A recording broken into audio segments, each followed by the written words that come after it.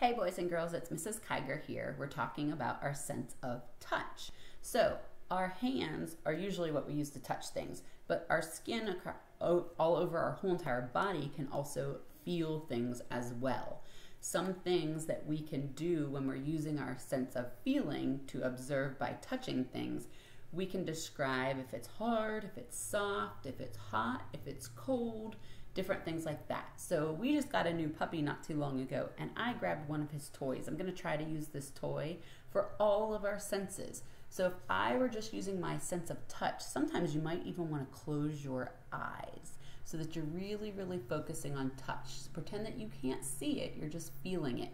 So this, I would say, it's got kind of like a tail on it, or it's got these things coming down. It's kind of soft, but it's also got ridges on it. It's kind of bumpy, okay? Oh, I can feel something soft sticking out of here. Must be the stuffing coming out. So you're gonna look at Mrs. Kiger's examples down below, and then I want you to find an object in your house, and I want you to describe what it feels like. You'll tell me what the object is, so I would say dog toy, and then you tell me what it feels like. So I would say soft, but has ridges. Might want to say strings hanging off of it. Okay, these are things I can feel.